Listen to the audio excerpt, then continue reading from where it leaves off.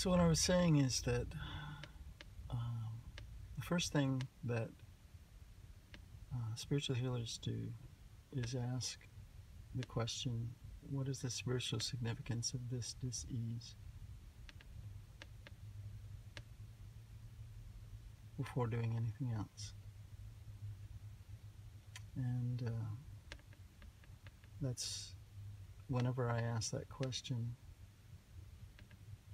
what is the spiritual significance of my current dis-ease? The fact that I'm, at least on the surface and the physical, I'm out of harmony. Having chosen to be out of harmony, what is it that I'm,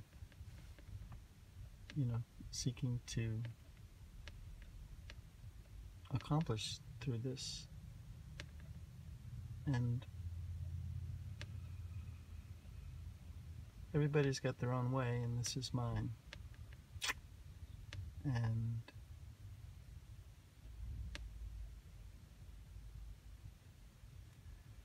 I know astrologically that the change that is afoot right now is beyond this specific lifetime. It includes conditions that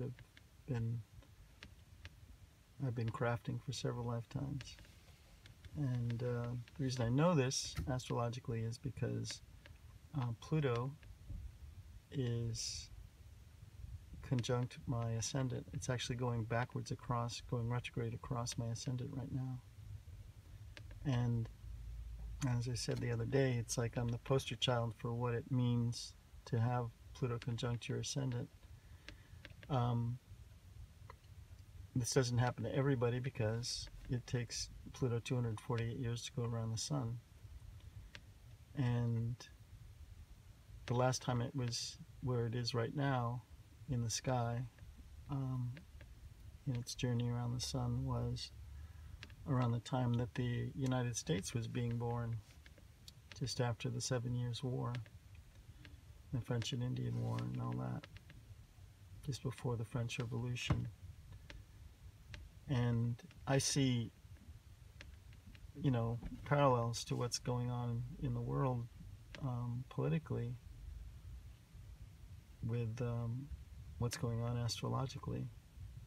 And in another post I'm going to get into that, because I really feel like it's pretty critical to get up this perspective.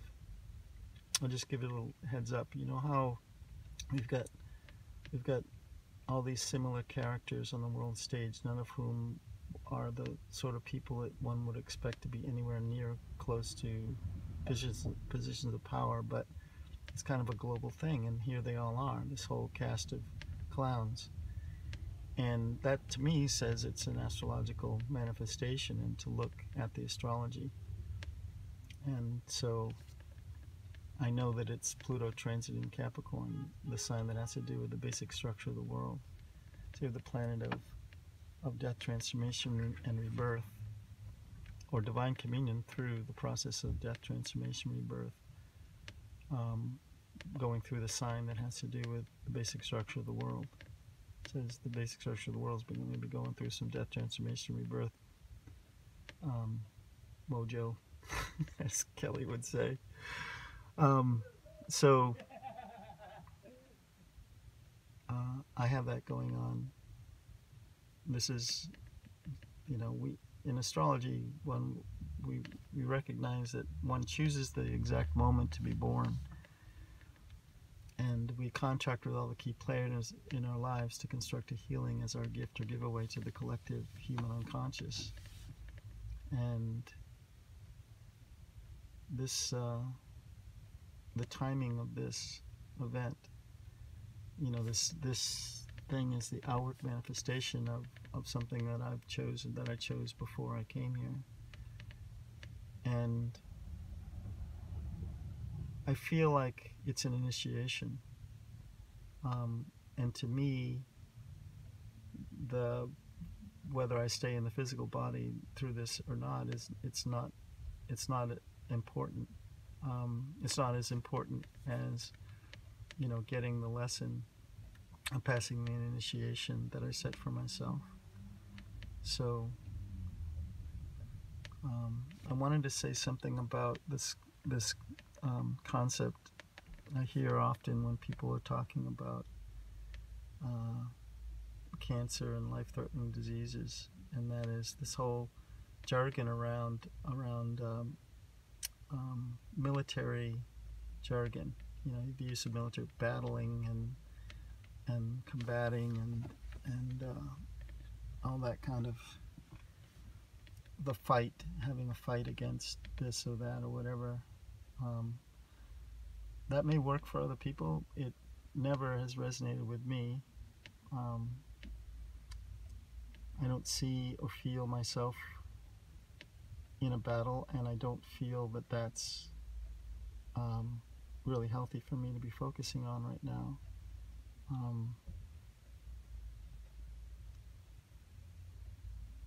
Yeah, so I'm certainly I'm on the path. I'm on my path, and as I always have been. And this is just another turn on the path for me, because in my universe, I recognize that we're all infinite and immortal children of the light, and you know, this is my spacesuit, and you know, this Earth is our spaceship, and you know, this is my gift, and my choice.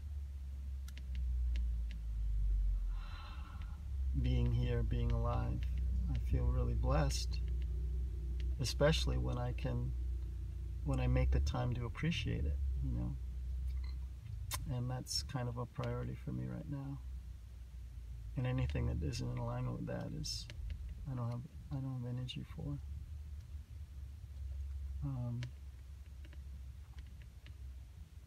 So there's things I want to accomplish over the next while here, while I still have all my faculties. And I want to finish the Enoch to movie book story project. I'm working on this book that is I've been working on it for 7 years. The sequel to the Emergence Beyond 2012 book and movie project. It's kind of an update of all this information that's come through since you know, making the movie about the archaeological sites I discovered in Big Sur back in 1993-94. And I've got this album, Cerebral Mind Candy, that I'm about to release, hopefully by the end of the month. Well, maybe not. In the next couple of weeks. I just realized it's like the 27th. I'm not going to finish this in 3 days.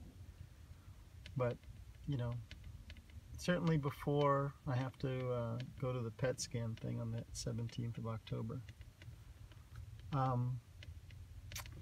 What's the other thing? Yeah, there's a couple other things, like maybe a novel that I love writing novels. I love having one that I'm working on at all times, you know, just because that process is so yummy. It's like having a painting, you know, a huge painting that you're slowly every day you put a little work into, you know. I just love that the way that one thinks, because I mean, you're just making it all up, which is the same thing as life, you know, because we're all making it all up in life as well, even if we want to pretend that we're not. So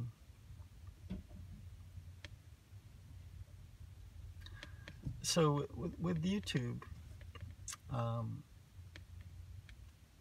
you have to, apparently they have this new thing where if you want to do a live stream, you have to have 1,000 followers. I only have like 433.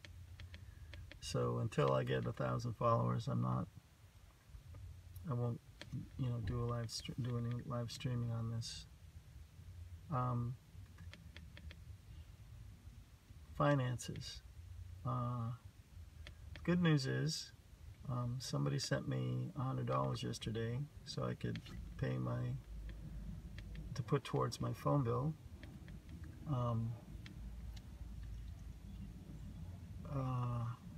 I don't know how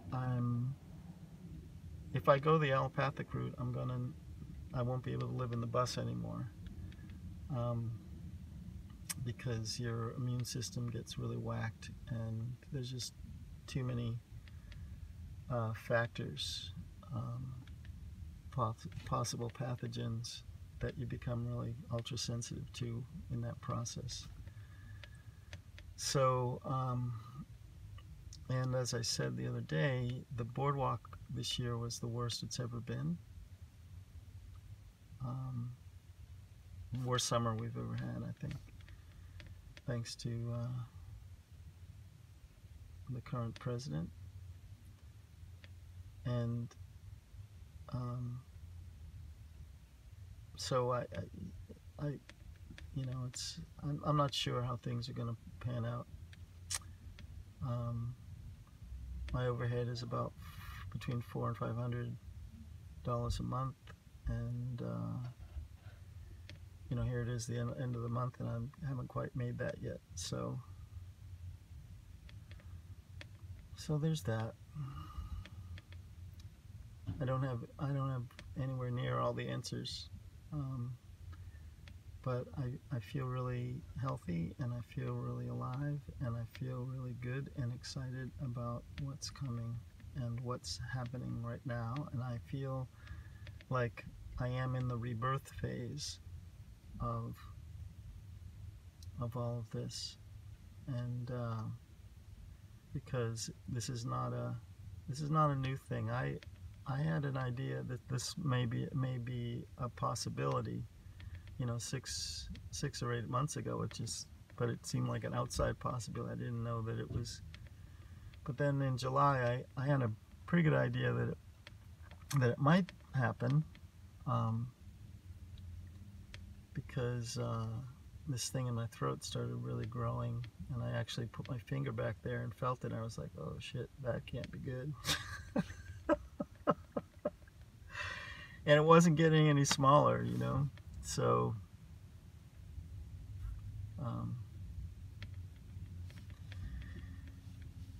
anyway, now we're now that I'm alkaline, we're at the test of of this idea that cancer cells can exist in an alkaline environment.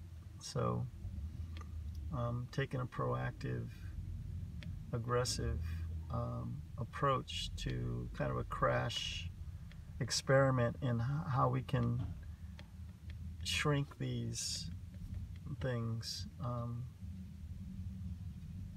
over the next 3 weeks before I have to show some kind of improvement before that PET scan thing.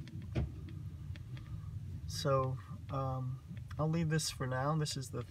This thing keeps cutting off, so I had to stop and start again. Sorry about that. But I'm looking forward to carrying on this journal, and video record of the journey, and yeah, so here we go, do this little thing. And what I'm doing is I'm gonna look right into the camera, and I'm gonna listen to the divine vibration,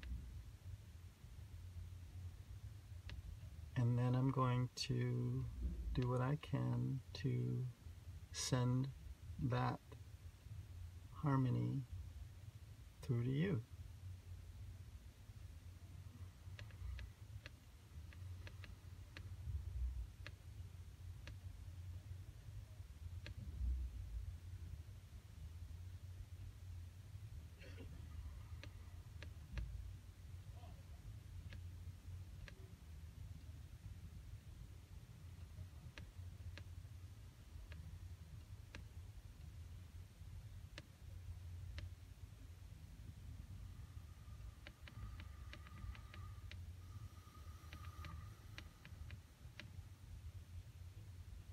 Thank you.